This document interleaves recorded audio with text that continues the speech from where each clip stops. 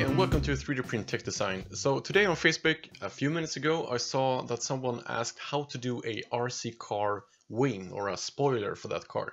So it's for RC applications, so it doesn't have to be like super precise or super good looking, but it's nice to have it like in a solid model. So I'm going to show you a super quick way of using the Forms tool to achieve a great looking spoiler in some way. So the problem itself was something like this.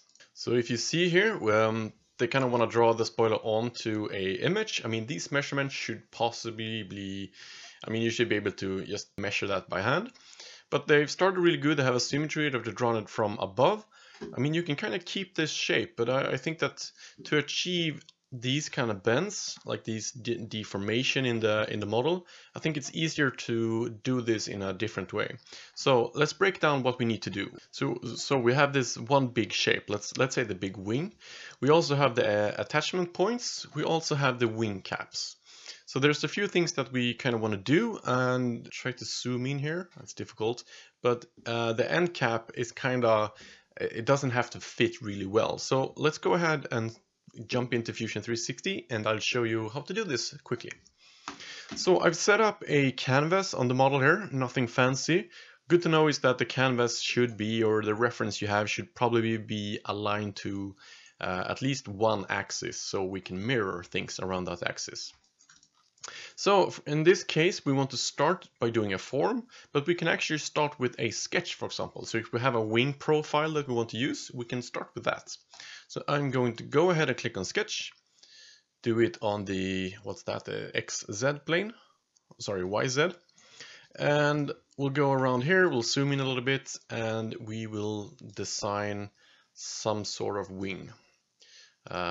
Just some basic shape. Again, it should be printable. So if we do maybe something like that, of course we don't need to have that. So I'm gonna drag these around and switch them a little bit. And this is also way off. Let's go ahead with something like that. But I think I might want this to be, yeah, bent like so. This one also. Do I really want that? No, I think I'm gonna do like this. Two single lines, and we should have something good to start with. I'm not an aero engineer, so let's go ahead and start with that. Now we can of course make this an offset. What I really wanted this software to have is some sort of way of doing like a slot offset, because that's basically what we want to do here. So I'm taking the same measurement on both sides, 0.75. I am making this a construction line so it doesn't interfere.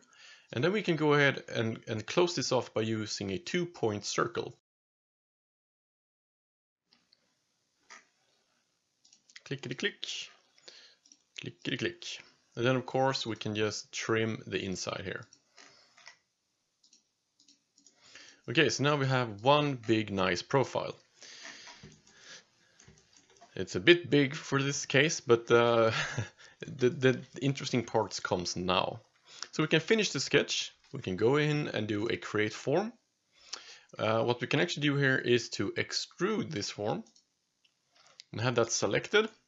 So if we start to extrude now, it's important that while we're in this step, we want to use symmetric. This means that we are creating a symmetry and we can maintain both creased edged, but embed the symmetry. That's kind of what we want to do. If we look at the shape, we can also increase the facets a little bit. So the more facets, the smoother it's going to be.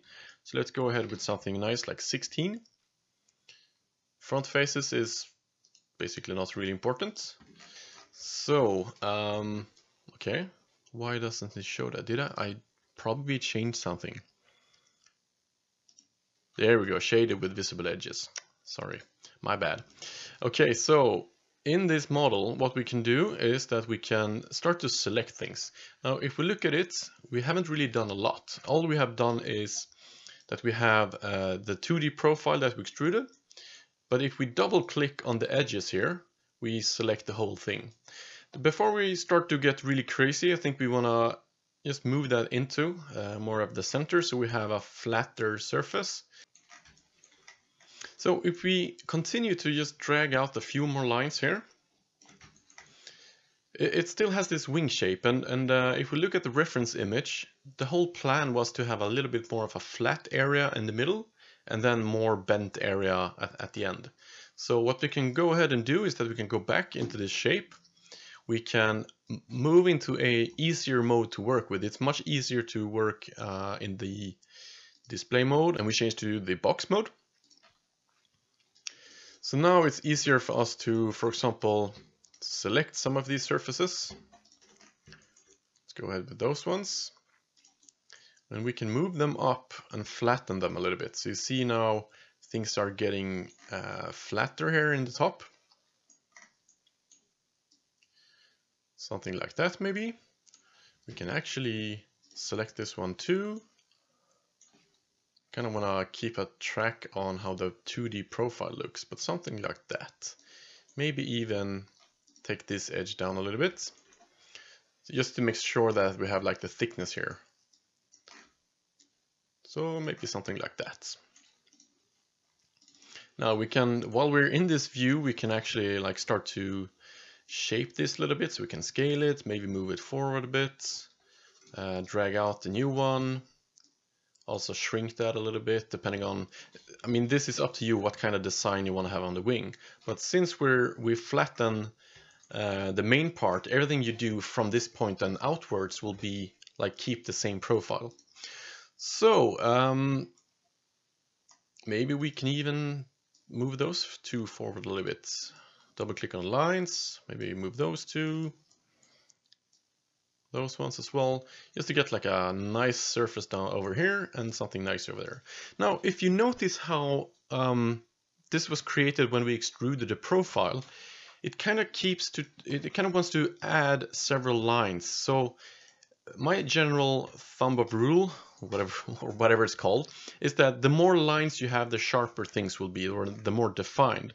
So when we look at this surface and this surface, we have very few lines, which makes it a very smooth surface, which is exactly what we want the wing to be, a very smooth. But these edges we want to have controlled. Now, if you want to have more details, for example, on this one and this one, keep an eye out how these looks now when I turn it back from a box mode to a smooth mode. So we still have, the bend, everything looks pretty well, but it's not really defined. So if we look at the reference again, it might be more defined at one area compared to the other one. We want maybe a shorter like bend.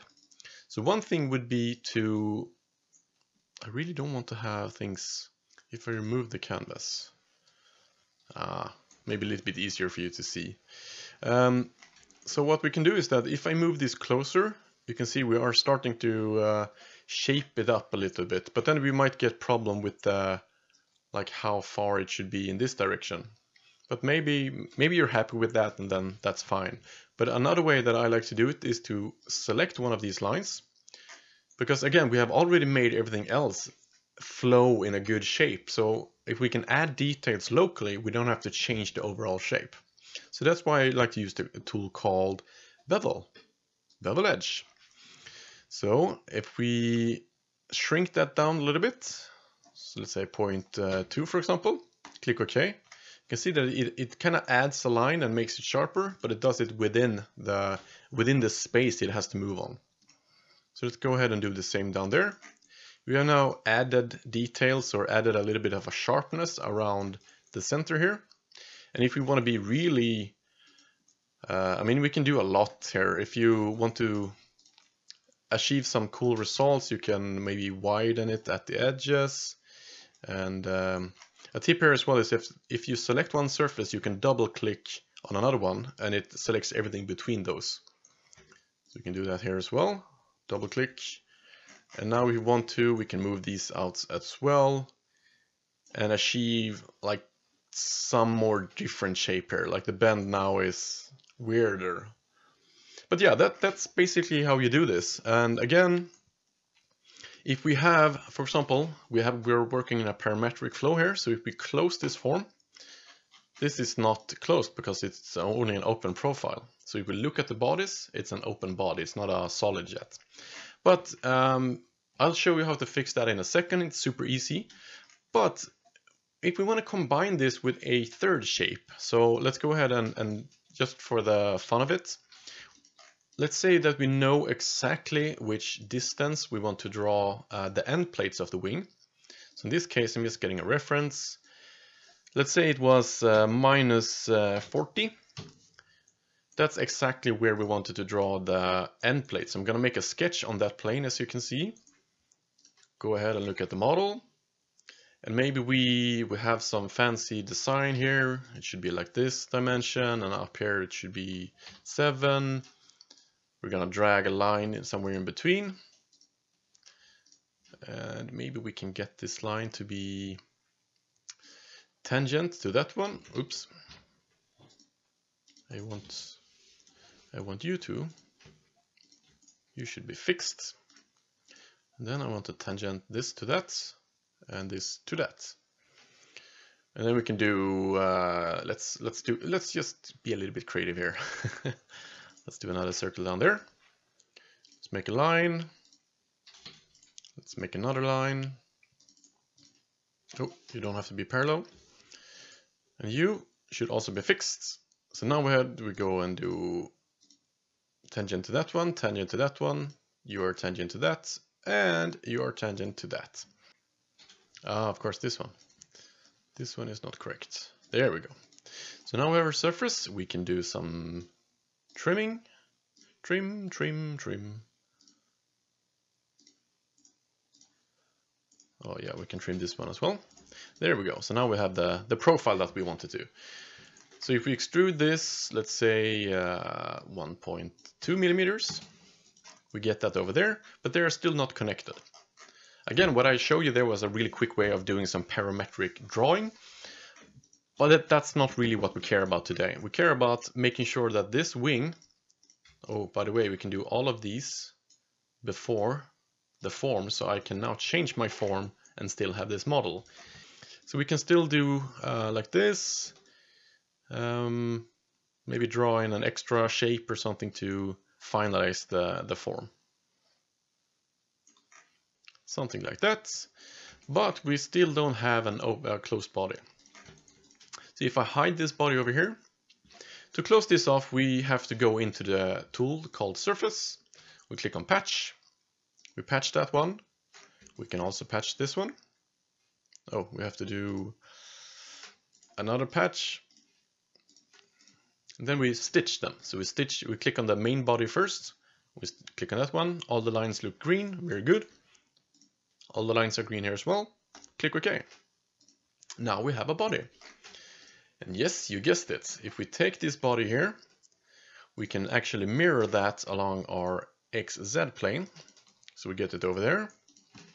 And then we can, if we want to, combine all of them. Maybe you're printing them differently. Maybe you're printing this spoiler like standing, which will probably be a pretty good way of doing it depending on the size. You might want to add these or glue these on later. We can also do like this, that we do a little bit of a fillet around here. So 0.4, for example. Same on this side. And now if we, like, I mean, this is a way for you to 3D print this. So if you want to now, a good way would be to split this model in the center. And then you have two models that you can kind of rotate and maybe print in this orientation and then glue together or whatever. That might help. We're going to back up a little bit.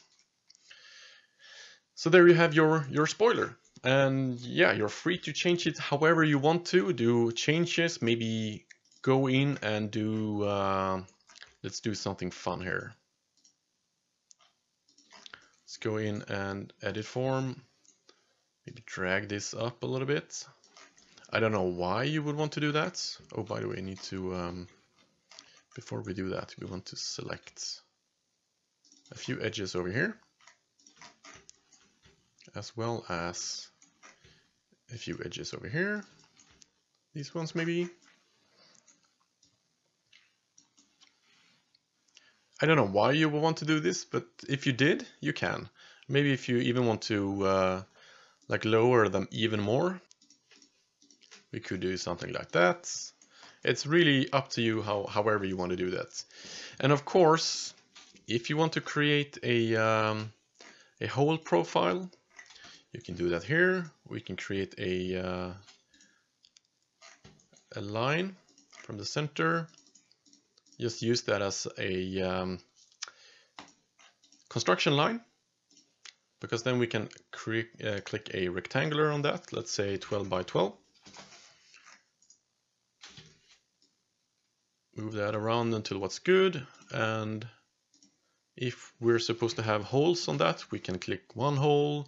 We can do a circular pattern of this hole around that dot, and we do 4 of them, so we get 4 holes. We can make this rectangle. See here, there's another sketch tip for you. So sometimes when you do this, you end up with annoying shape. So if I wanted to extrude all of these, I have to select 4 to extrude, which is annoying.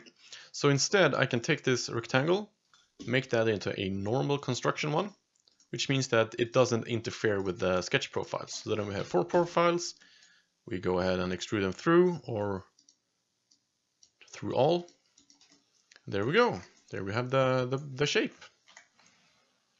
So depending on if you're happy with that, you can always keep adding or doing changes to it. So do some